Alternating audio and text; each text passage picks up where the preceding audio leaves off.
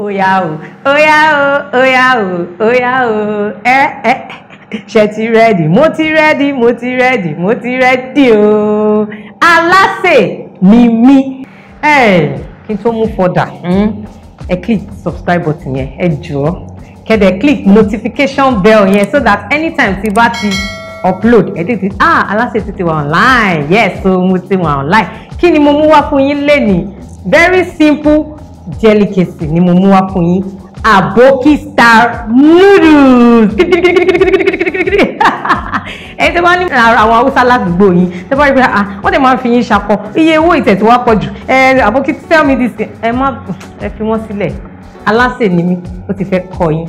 Let me introduce you sharp sí àwọn èlò mi. Ẹlẹ́kìnní bẹ́ẹ̀ òun ni nǹkan tá à ń pè ní noodles. Onions of course. Alase ni mí. O ní rí onions lórí oúnjẹ. Na. Ẹyin lélẹ̀. Then àwọn diced pepper wà ní, green pepper wà ńbẹ̀, yellow Scotch Bonnet Pepper wà ńbẹ̀ fún títa fẹ́rí yẹ́rí. Then seasoning noodles lélẹ̀. À ń lo yọ̀ kò sí ọ̀nà ilé. Then sausage lélẹ̀. Àwọn míì máa ń pè ní Hotdog. Àti fọ́ kúrò nínú kíní àdẹ̀tí dáìzẹ̀ tónítóní. Then ata lélẹ̀ fún spicy. Ẹ jẹ́ ká bẹ̀rẹ̀ lóní pẹ̀rẹ̀wù. First thing tí màá kọ́kọ́ ṣe fún yín ni pé omi yìí ti hó. Ó ti hó àmọ́ a máa dà sí orí iná. A máa kọ́kọ́ fẹ́ parboil noodles wa ni. Ẹlòmíràn mo ti ẹ̀ mọ̀ sí o jẹ́ ní sùúrù kó farabalẹ̀ kó gbọ́ nǹkan tí mo fẹ́ kọ́ ẹ. Farabalẹ̀ bẹ́ẹ̀. Omi yẹn ti hó bọ̀ máa fẹ́ yẹ ká dà sórí pan wa ń bí báyìí. 1 meal pot náà ní inú pot kan náà láti ń sè. Ẹ má yẹ kó mi yín pọ̀ jù torí ẹ fẹ́ kó sọ́gì rárá. Sọ́gì ni pé ẹ fẹ́ kó lẹ̀pọ̀ kó lẹ̀pọ̀ ṣá bẹ́ẹ̀ ni. So bí ó ṣe wà yín sìn òróró lélẹ̀. Màá rọra ta òróró díẹ̀ sí. Díẹ̀. Màá wá fi àlùbọ́sà díẹ̀ sí. Gbogbo eléyìí á tún oró sínú ẹ̀ ìyẹn àlùbọ́sà yẹn. So náà mo sọ pé omi yẹn ti hó tẹ́lẹ̀ ní tìtẹ́ bá notice pé àwọn bubbles yẹn gan ti ń jáde. So mo fẹ́ kó jí pépé sí dáadáa kómi yẹn kó túbọ̀ kó sọ́kòtò wọ̀wọ̀. Ìdè máa sọ pé tí noodles bá tutù ó máa ń rìnyàn láyà ni kò ṣeé jẹ mọ́ láíláí sábàtà kò ń ṣe ìdè mi fẹ́ kọ́ yín ẹ ṣáà máa wo twist àmàdégbára. Noodles àwọn Aboki style òun ni mo fẹ́ sí fún un. Now ẹ ti rí omi yẹn ti bubble. Meanwhile àlùbọ́sà wa ó ti tu oró sínú ẹ̀ màá wá mú báyìí.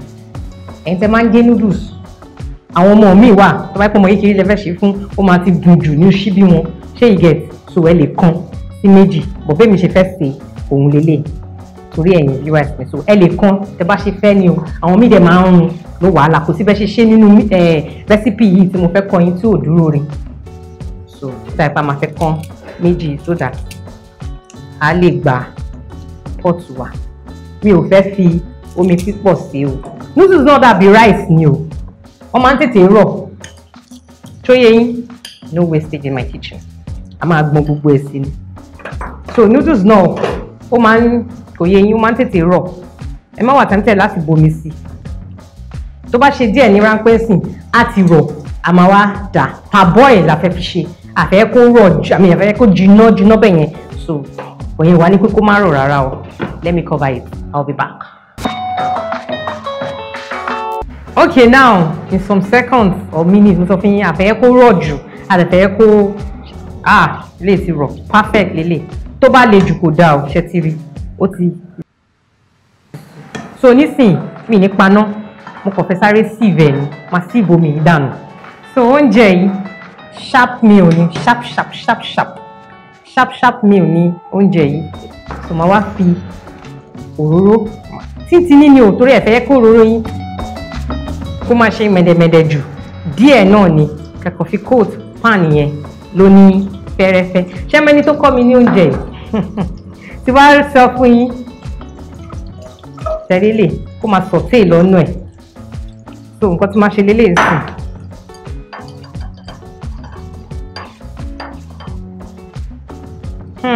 Mo realize pé nǹkan tí mo fẹ́ ṣe bóòlù yìí ò ní gbà so ẹ jẹ́ sáré transfer sínú bigger bowl ṣóyè yín so ẹ jẹ́ kí n dà sínú bigger bowl yẹn so that a lè kọ́ra wa yé dáadáa agbọ́ra wa yé ẹ máa clean arena kitchen yín ìyẹn ṣe kókó ó ṣe pàtàkì so ẹ mọ̀ pé onion wa ti rọra ń sauté lọ díẹ̀díẹ̀ nínú kìíní jẹ́ kí n rọra fòróró díẹ̀ sí ní ìwọ̀nba ni o kò gbọ́dọ̀ ṣe mẹ́dẹ̀mẹ́dẹ̀ jù ẹ fẹ́ kó ṣe mẹ́dẹ̀mẹ́dẹ̀ jù so nǹkan tí máa ṣe nínú eléyìí sì ni pé màá fọ́ ẹyin sí mo máa ń sọ fún yín pé mi máa ń ra fresh egg ni so mi ní mind mo mọ̀ pé kò lè bàjẹ́ bí mo ti máa ń gbé ẹyin mi it's always fresh. Ẹ jẹ́ ká sauté ẹ̀fẹ́ kálùbọ́sà yín jóná so kíní sharp meal ni then gbogbo ojúlẹ̀ máa fi wò náà máa da sausage yẹn sínú ẹ̀ báyìí kóun náà máa rọra máa dín lọ.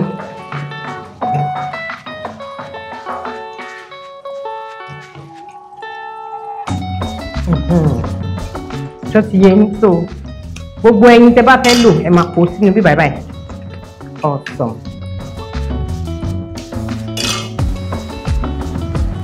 Beautiful sausage yìí ò fẹ́ lọ yọ ló pa máa wá da onions máa dà sórí ẹ máa ní kí ni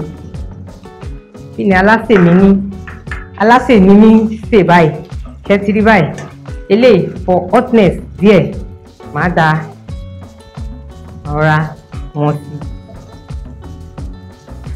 Mo ní no man is an island o so ìwọ tó bá ń sọ pé kò ń ṣe pé àwọn àbókí ṣe ń sọ lélẹ̀ àbókí gidi ló kọ́ mi because I'm married to a northerner so òun ló kọ́ mi seasoning noodles mo fẹ́ dà sí yìí ṣẹ́rí tẹ́ bá lo noodles mẹ́rin ẹ try ìpẹ́yẹ pé seasoning mẹ́ta lè máa lò kó má bàa jà ṣó ti yé yín ẹ má lọ lo gbogbo seasoning yẹn tán àjẹ́bẹ̀ ó máa jà especially because kíní náà ní ìyẹn sausage òun náà níyọ̀ tiẹ̀ lára so ẹ ní fẹ́ yẹ kó jà ṣẹ́rí bí mo ṣe yọra ń yí ojú ẹ̀gbẹ́ kan mo fi ń dà sí so nísìnyí gbogbo seasoning noodles mẹ́rin ni mo sè so mẹ́ta ni mo já sí bíbáyìí màá wá fi eléyìí sí ẹ má wọrí o gbogbo eléyìí ni màá dà sí ẹ bá mọ̀ pé ẹ kì í jata ẹ lè rọra ṣe díẹ̀ ń bíbáyìí so eléyìí mi ní dà sí just for colours and toppings now iṣẹ́ bẹ̀rẹ̀ lóní pẹrẹu ṣe ti rí báyìí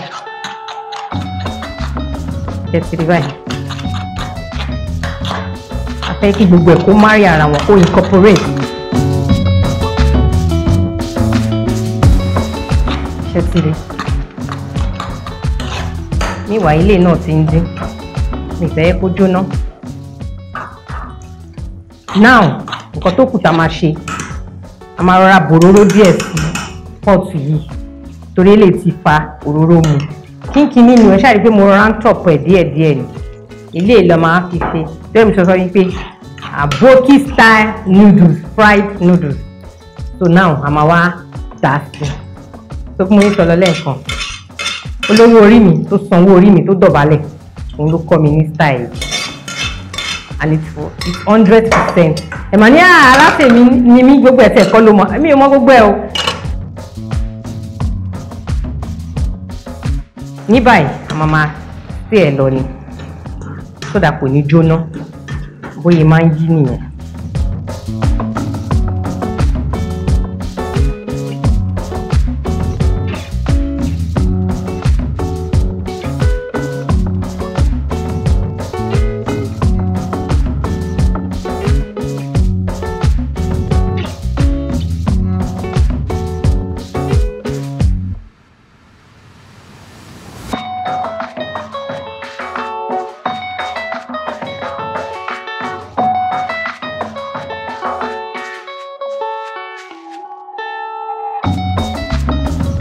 so ṣe ti di mo yẹn yí látẹ̀kàn so ẹ ní gbọ́wọ́ kúrò mẹ́ sódà kó má bàa jóná ẹ dẹ̀ ní fi má wà tẹ́ńtẹ́ láti fòróró sí i torí kó má bàa rìn láyà. Now àwọn ilé just for colours toppings yẹn náà ni ẹ kọ́ top ẹ̀ sí i.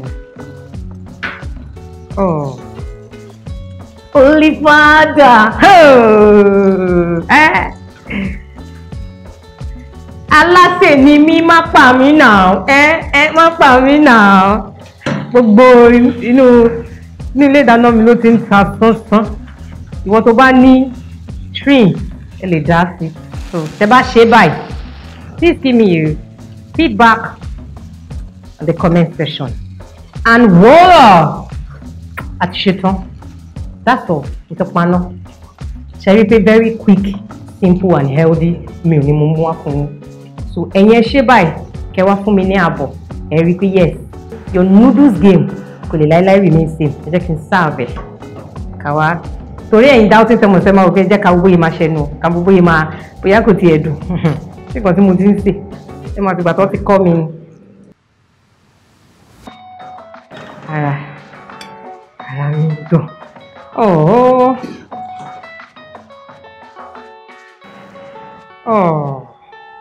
Isn't this beautiful?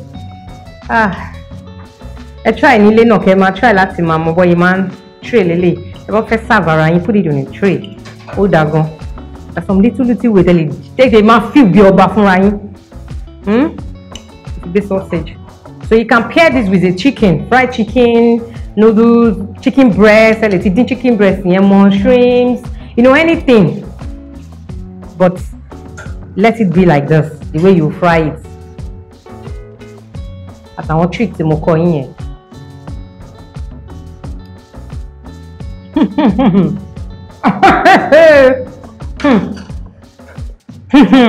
Sọ sọ pé kò pọ̀ kẹ́. Ó dùn pa. Ó dùn pa. Ó dùn pa. That is it. Alase Nimi. Ṣẹ́rí mọ́ sọ fún yín tẹ́ bá tẹ̀lé ìlànà tèmi máa ń fún yín o. You can never go wrong in cooking. Ṣẹ́rí noodles yìí ẹ lọ try kẹ́sì kẹ́ wá fún mi ní feedback. Ẹ̀yin ni màmá dé bá, èmi náà lè màmá rí. Ó dàbọ̀.